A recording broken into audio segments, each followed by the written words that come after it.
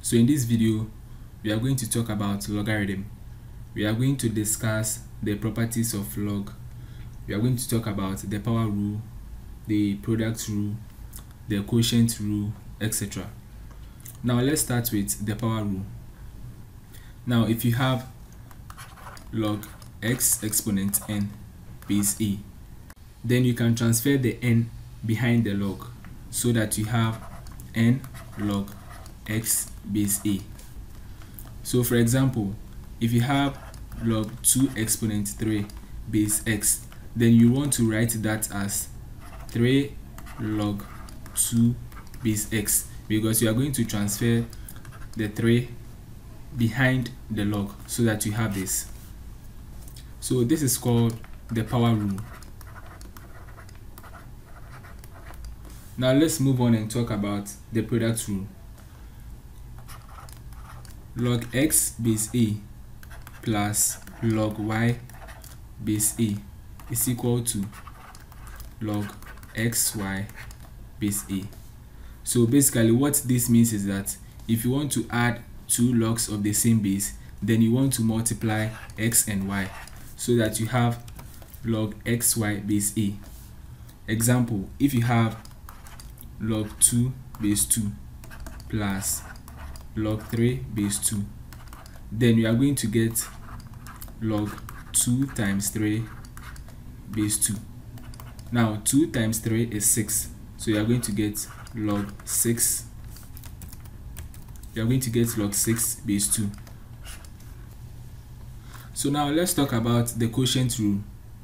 The quotient rule is when you have log x base a minus log y base a, and then it's equal to log x over y base a.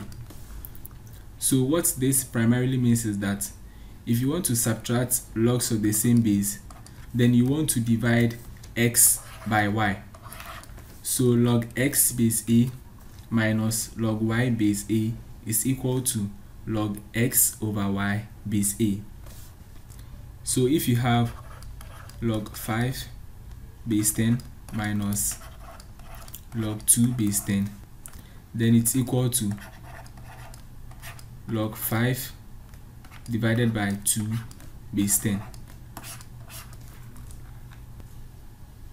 So now let's talk about having logs of the same base. So if you have log a base a, then it's equal to 1. This is because this is the same as this. So whenever you have log of the same base, then it's equal to 1. Now let's try this example. Log 3 base 3 is equal to 1. Log 2 base 2 is also equal to 1. Log x base x is also equal to 1. So whenever you have log of the same base, then it's equal to 1. Now, what is log 1 to the base 10? Log 1 to any base is equal to 0. How do we arrive at 0? We know that any number raised to the power 0 is equal to 1. So we can rewrite this as log 10 base 10 exponent 0. We are going to transfer the 0 behind the log. So we are going to have 0 times log 10 base 10. Now log 10 base 10 is equal to 1. So you have 0 times 1, which is equal to 0. So if you have log 1 to any base, it's going to give you 0.